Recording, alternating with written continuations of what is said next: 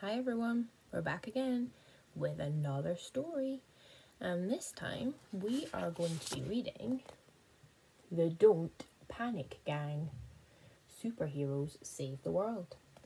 And this story is written by Mark Sperring and it's illustrated by Sarah Warburton. And I read this story live on a Teams meeting with my class, but unfortunately you couldn't see the pictures very well, so I thought it'd be better to do a proper recording of it. Hope you enjoy it. The Don't Panic Gang, Superheroes Save the World by Mark Sperring, illustrated by Sarah Warburton. In a big city next to Joe's world-famous Dewey Donuts is the top secret headquarters of the Don't Panic Gang, a group of helpful do-gooders whose motto is quite simply, "We are right here to help. But shh, don't tell anyone." At first glance, they're an ordinary-looking bunch, just a donut-loving cat and a sweetie-tweety bird and a plain old window box worm. But when they get a call for help, bring, bring. "Help! There's something terrible in the bathroom. Come at once." They are Sumo Cat, Ninja Bird, and perhaps most deadly of all, Kung Fu Worm. Hiya! "Don't panic," cried the Don't Panic Gang after receiving today's desperate call. "We'll be there in 2 shakes of a lamb's tail, which is zippity quick."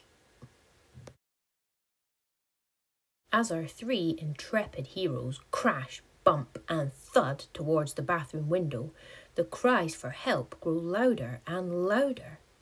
"Help! Help! Help!" Whatever's in there must be totally terrifying.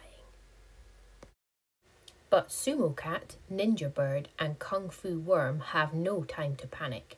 After all, they are the Don't Panic Gang and are right here to help. So they fearlessly and furlessly clamber down the wall and then peer through the open window.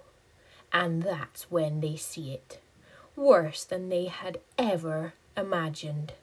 Something huge and nasty and, yes, totally terrifying. "Help! There isn't a moment to lose."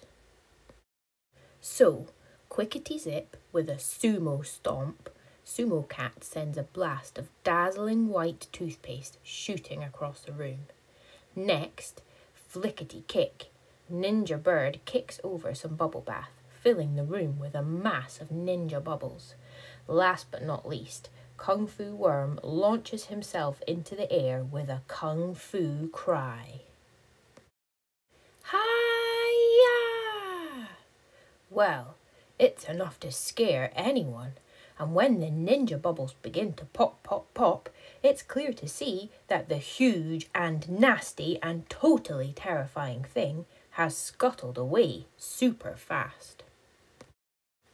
And all that remains is one very grateful little spider. "Oh, thank you." The spider explains how she came to be in such a diabolical situation.